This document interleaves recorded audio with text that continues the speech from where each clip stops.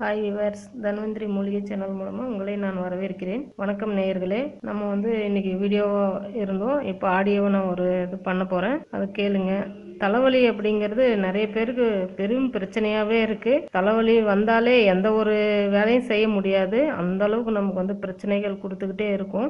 இது எதனால் எப்படி அப்படிங்கிறது நம்ம இன்னைக்கு பார்க்கலாம். தலைவலி வர்றதுக்கு முன்னாடியே நமக்கு பார்த்தீங்கன்னா குமட்டல் இந்த மாதிரி சில மாற்றங்கள்லாம் வந்துக்கிட்டே இருக்கும்.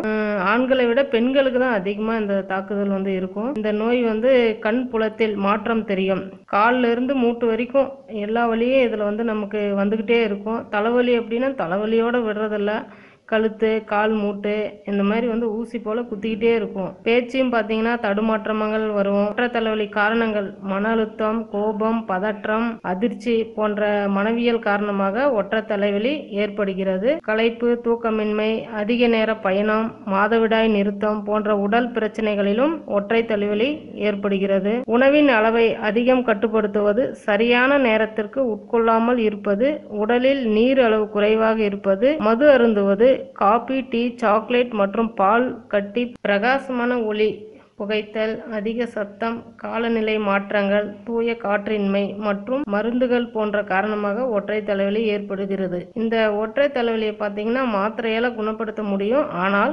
மருத்துவரின் ஆலோசனையின்றி மாத்திரையை பயன்படுத்தக்கூடாது. உங்களுக்கு ஒற்றை தலைவலி பிரச்சனை இருந்தால் அந்த நோய் ஏற்படுவதன் காரணத்தை கண்டறிவதன் மூலம் ஒற்றை தலைவலி நோயை நாம் குணப்படுத்தலாம். தலைவலி ஏற்பட்டால் அமைதியான இடத்தில் ஓய்வெடுங்கள். ஒற்றை தலைவலி குணமாக மாக்னீசியம் சத்துக்கள் அதிகமுள்ள கீரைகள், ஒமேகா 3 ஃபேட்டி ஆசிட் அதிகமுள்ள மீன் உணவுகள், தானியங்கள் மற்றும் திணை உணவில் அதிகம் இஞ்சி சேர்க்கவும். பால், காபி, பிராய்லர் கோழி மற்றும் ஆளி விதைகள் அதிகம் உணவில் சேர்த்து கொள்ள வேண்டும்.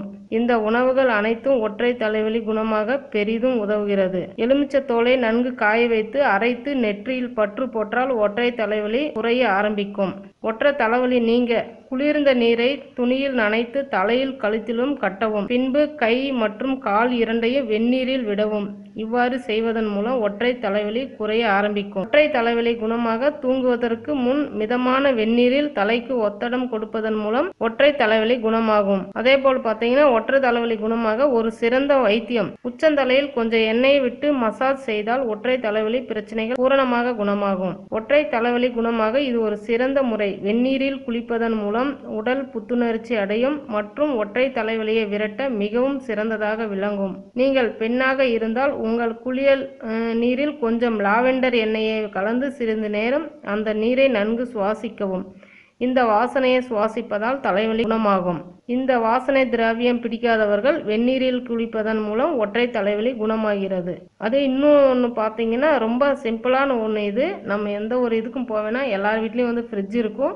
ஃப்ரிட்ஜில் ஐஸ் கட்டி இருக்கும். நம்ம அந்த ஐஸ் கட்டி ஒத்தணும். அந்த எந்த இடத்துல உங்களுக்கு வலி அதிகமாக இருக்குது அந்த ஃப்ரீசரில் இருக்கிற ஐஸ் கட்டியை நல்லா ஒரு காட்டன் துணியில் கட்டி அதை நீங்கள் ஒத்தனை கொடுத்தாலே போதும். அது நல்லா உடனுக்குடனே உங்களுக்கு நிவாரணம் கொடுக்கும். நல்லாயிருக்கும். அதை நீங்கள் செஞ்சு பாருங்கள். நேயர்களே, உங்களோட ஆரோக்கியமே எங்களோட பயன். இந்த ஆடியோ பிடிச்சிருந்தா நீங்கள் சர்ப்ரைஸ் பண்ணுங்கள், லைக் பண்ணுங்கள், ஷேர் பண்ணுங்கள், கமெண்ட்ஸ் பண்ணுங்கள். மறக்காமல் பெல் பட்டன் அழுத்துங்க. உங்கள் தோழி தவமணி. நன்றி.